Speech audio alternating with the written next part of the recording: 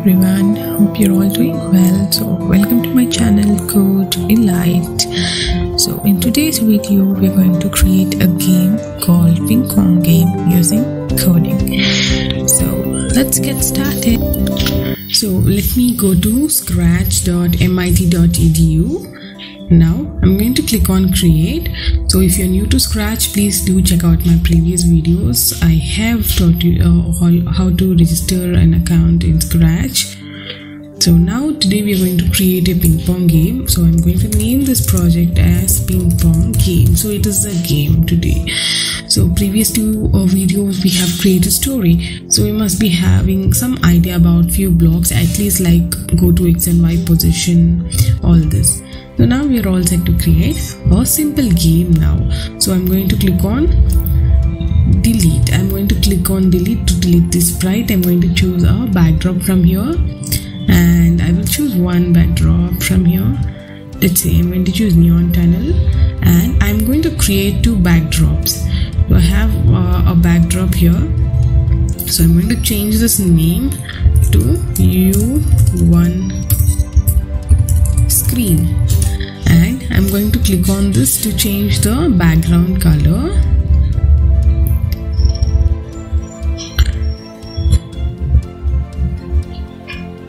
So I'm going to keep it a little bit dark background, convert it to bitmap, click on this to fill, and now again we have to convert it to vector. And now I'm going to click on the text to write the text and to keep it white in color. U1. So I'm going to keep this text pixel as that looks like playing a game, because most of the video games I have seen this kind of font, so it looks pretty good. Now again in the same way we have to create another one. So I'm going to click on this backdrop option. You don't have to click on it, you have to place the cursor and choose paint from here. Now name this as you lost screen. Now I'm going to click on this to choose a color and I'll click on fill. You have to click on convert to bitmap here. So I click on convert to bitmap, fill the color, go back to vector, and now I'm going to click on text to write the text here. Oh, I haven't chosen the color of the text. I'll keep it white. So now I'm going to type you lost. You lost. So when you come out of it, you can extend it. If you don't get this expand option, you can click on the select option here and click on this to select and expand this. Right, so now I'll do the coding for the backdrop. So when I click on the green flag, I want the backdrop to be the neon tunnel. So I'll add switch backdrop to neon tunnel.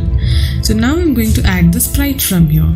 So first I'm going to choose a paddle and then a line.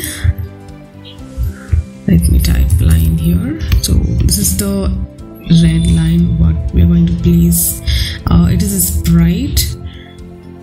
If the ball touches this red line, the user is going to get less. He's going to get minus points.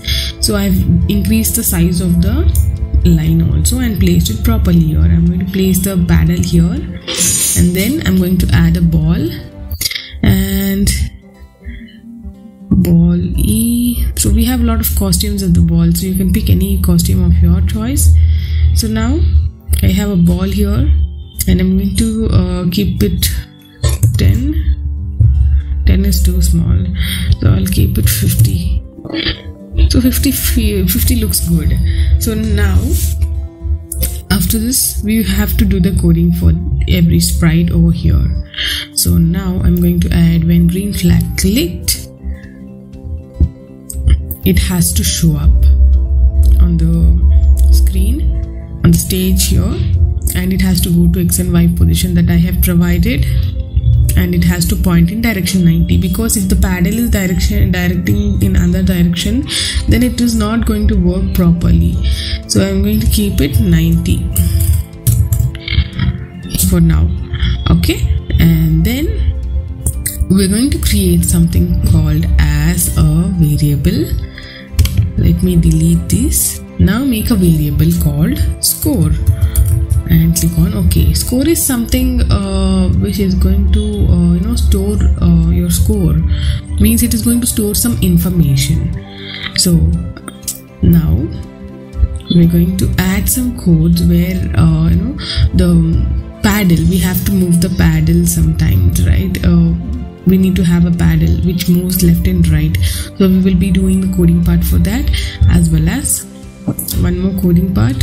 We're going to add, when green flag is clicked, it has to set the score to 0. And I'm going to add if then else statement. So here what should happen, if the score is greater than, I'm going to add if the score is greater than operator from operators, drag the score, attach it here. If the score is greater than 20, then it has to send a message. Go to events, it has to send an image saying you won. In the same way, if it is we have to add if it is lesser than, else if the score is lesser than 20,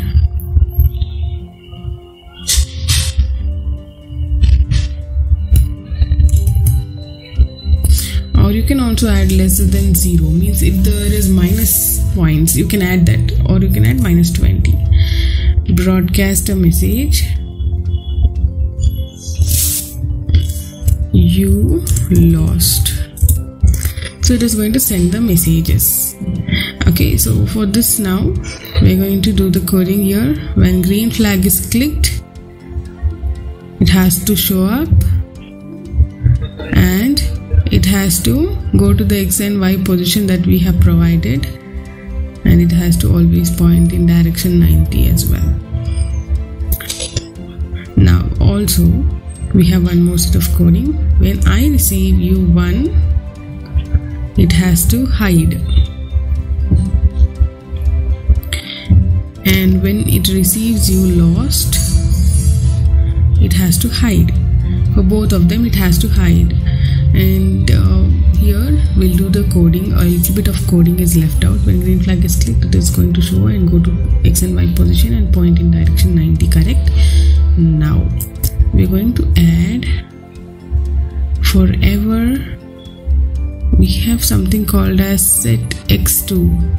So set x2, mouse x, means this has some function where it is going to help you move the paddle. See, you can move the paddle now. Okay, now we'll go back. Oh yeah, this one we have to even add it for paddle also. So I'm just dragging and dropping. You can also open the backpack, add it inside the backpack this way, and here go to the other sprite and drag and drop it back. But I feel that just dragging and dropping is fine. Here it is fine that we are going to just drag and drop it to inside the other sprite. Now the ball coding. Before that, when I receive you lost also, right, I'll clean up blocks. So I'm going to add when green flag is clicked, it has to show up. So when you add hide in any of this sprite, then it has to also have show. When it has to show, we have to specify it. Now I want to switch the costume to ball E. I think the ball costume is C, ball C, and I want it to go to random positions. It has to keep moving, but before that I want the set size to be 50%, and it has to keep moving into random positions. So I'm going to add forever. You you can also add next costume, so it can keep changing the costume and can keep going to random position. It has to keep going to random position. In between it can wait for something around very few seconds, 0.2 seconds or 0.5 seconds.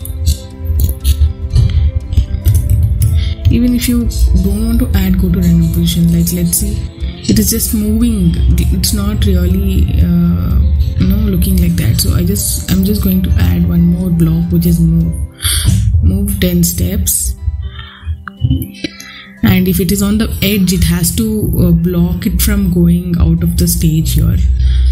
So now we'll check that how it looks. So it is in the same position here, though I have given the move 10 steps. So we're going to do the rest of the coding. First, before completing this, I would like to add the backdrop coding here. When I receive you lost, it has to switch the backdrop to you lost screen, and in the same way I'll duplicate this. When I receive you won, it has to switch the backdrop to you won screen. When I click on the green flag, it is changing it, and it is moving there only. It is not going to any other position. It is changing the colors. Everything is right.